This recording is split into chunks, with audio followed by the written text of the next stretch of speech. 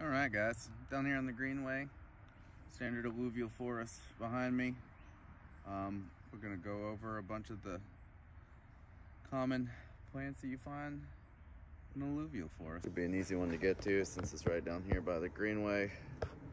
Probably one of the few places that's gonna remain open for the duration of field botany.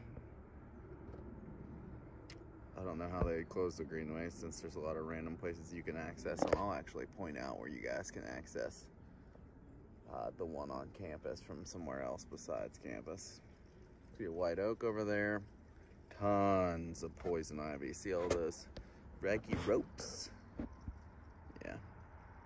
Okay, kind of getting into our most distinctive species of alluvial forest, and that would be Arundinaria, or you can see some stands over there. Our largest member of the Poaceae family, native to North America. That's river cane. Lots of it throughout here. Distinctive. We've also got some brambles, some kind of rubus, probably blackberry. Trying to see if there's anything else different down there. You can see Toby Creek is down there. Everything's marked, getting marked for restoration, quote unquote, which first involves complete and total destruction. What do we have over there? We've got a maple. Can't really see. We'll get out there and walk around. Plenty of invasive honeysuckle. I know this is field botany, but in field ecology, you'll learn most of the common amphibians. I think that's a Fowler's toad. More than 3 warts in those little black margins. And, ooh, box elder. Another really common one. Alluvial forest has these groups of 3 at the end. Honestly, kind of looks like the whole tree is one giant thing of poison ivy, but if you follow the petiole down to these leaves, box elder. Sometimes you'll come across this in a super wet area of an oak hickory forest, but much more common in areas that flood, like these alluvial plains, commonly used by Catawba and Cherokee to make flutes. Easily recognizable. So just some of the ground cover spread throughout here. All this stuff, this little tiny little grass, this is Microstegium, or that Japanese stilt grass, and invades a lot of areas. These things popping up all over here. This is jewelweed. If you've ever heard of impatiens, it's not a genus. I don't remember the family for them. I don't think they're related to, they have this orange flower. I don't see any of them popping out this early in the season quite yet. Let's see if we can find some later. Probably in their own family, I don't know. I don't know what family they're in. There's some violets in and amongst here. There's some of the ground cover back in here. Let's see what else we got over here. Oh yes, more elm. right next to the river cane, right next to the creek. Here's a good sized specimen. Look at that mottled bark going up all the way to the top right there. American sycamore, Platanus occidentalis, in the Joyce Kilmer forest, one of the only stands of old growth trees left. There's some huge ones. We're talking like 3 or 4 people to wrap your arms around at the base. Huge diameter, DBH, diameter of breast height. Magnificent trees, lobe leaves, got palmate venation. Let's see if I can find some leaves lower down. American plane tree, lots of different words for this one. All right, southern sugar maple. Also, oftentimes have a red stem, but a much more standard or quintessential maple leaf shape. Kind of looks more like the maple leaf on the flag. Acer floridanum. Sometimes I say Acer sacrum, I think mistakenly, because that's the sugar, Latin word for sugar, rather. Tons of sugar maples down in the alluvial forest. You can kind of see a little bit in the canopy. There you go. That Quercus rubra, red oak, northern red oak. This here also in the alluvial forest, sweet gums. They don't mind it when it's flooded too much. Pretty solid generalists. Not as good as the tulip poplar, but see them elsewhere. More sycamores. You'll notice sometimes that the sycamore bark doesn't start to get mottled and peely till about halfway up. What else we got? Sycamore, elms, sweet gums, lots of things we've seen so far. Distinctive sweet gum leaves. If you're having a hard time distinguishing these from the acers or the maples, it's always helpful. There's so much poison ivy down here. You know I love you guys, because I'm definitely going to end up with poison ivy. Be careful. All these 3 leaves, there's poison ivy everywhere. But if you're having a hard time distinguishing the maple leaves, then just scope out the fact that they're sweet gum pods, or the seed pods, oftentimes referred to as gumballs, at the base of the sweet gums and not at the base of the maples. And wear pants. Don't wear shorts like me. So I'm looking for ash trees. So this is an even compound leaflet. God, look at the bark on that. What is that thing? I think that's another southern sugar maple up there.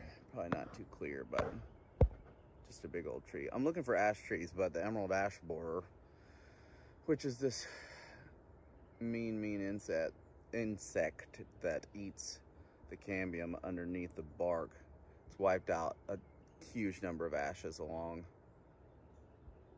Toby Creek in our alluvial forests. You guys, you'll start to notice this this transitional zone across from across from Toby Creek right here in that alluvial forest. You'll see this transitional zone, right? You'll see some eastern red cedars across the way. Pine trees dead. It looks like shortleaf pine.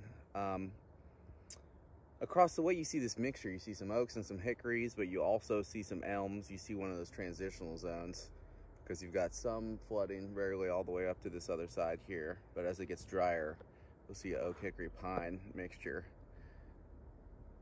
right next to this alluvial forest. Because one of the things I want to point out to you about elm trees is that, so sometimes they have pretty big leaves. Usually when I'd say they're teenagers. When they're younger, they're quite a bit smaller. And now sometimes these can be different species of elms as well, right? You can have winged elms where you have this winged bark along the edge, which we'll find here in a little while. But sometimes when they're little, focus. I want this focus. There we go. They can be quite a bit smaller. They still have that highly serrated edge. They still come to tips on the end. They're still oval shaped. They're still alternate. But you can see, I don't know if you can really see from here. I guess I should have just brought these over here. Let me break these off and show you. Don't worry, they've got plenty of leaves here. Yeah, you can see this teenage elm compared to this younger elm. And then once again, once a tree gets mature, its leaves will be oftentimes small again. See, there's 3 leaves of the box elder off in the distance. Oh yeah, that actually comes through that time. So don't let the size throw you off. In fact, what's even weirder is that oftentimes younger trees, or what I like to call teenagers, since they're in their growth spurt, they have really big leaves. And you'll be like, well, how are these still the same tree? Well, they can certainly still be the same tree. Oh, all right, I was hoping we'd find one of these. You can see formation of little mulberries. This is a red mulberry, Morus rubra, in the Moraceae family. The a lot of figs as well. Okay, so there's a tree that looks like this called basswood, and typically the mulberry will have more of these mitten-shaped leaves, but in theory it has a milky sap when you pull off a leaf. So, if you're confused, pull it off and you'll see this white milky sap exude from the end of the tip. Focus, focus, focus. There we go. So, mulberry, these leaves that look like mittens. We kind of have an advantage here because we also have some mulberries starting to form, but basswood look like these, though mulberries typically prefer this wet habitat a little more. Great find for an alluvial area. So now we've got some younger sycamores here. We can come check out the leaves a little closer. Also kind of looking like, you can see when they're a little younger, they're a little more V-shaped at the bottom. As they get older, these leaves tend to like space out a little closer to like a wider edge at the bottom, kind of like you see in maples. Why that won't focus? There we go. So, sycamore leaf. You can see that peely bark's not really there on the younger specimens. You can go off this leaf shape. Kind of looks like sweet gum, kind of looks like maple, but once again, once you've been looking at these things for a while, you guys, these look extremely unique. Here's a cool find. This is black elderberry. You've probably heard of elderberry syrup. Shrub, likes wet areas. Has compound leaves that are arranged opposite. Usually 1, 2, 3, 4, 5. I think it's like 5 to 9 or 10 leaflets, probably 5 to 9. Sambucus canadensis. But yeah, you'll find these sometimes. Usually at woodland edges, oftentimes, but they definitely don't mind some flooding. They prefer good, well-drained, moisture-rich soil. Black elderberry. Here we have a dogwood, Cornus, Florida. It doesn't look like oh, there are some flowers up there towards the top. I don't know if you can see them. Still a few flowers left, but also you'll find from time to time in the understory. Try to zoom in on some of that for you. But here we've got a box elder tree and crossvine growing up it, which is also common in these alluvial habitats. You can see those orange and yellow tubular flowers. Kind of gorgeous. Crossvine, Bignonia capreolata. I don't know the family.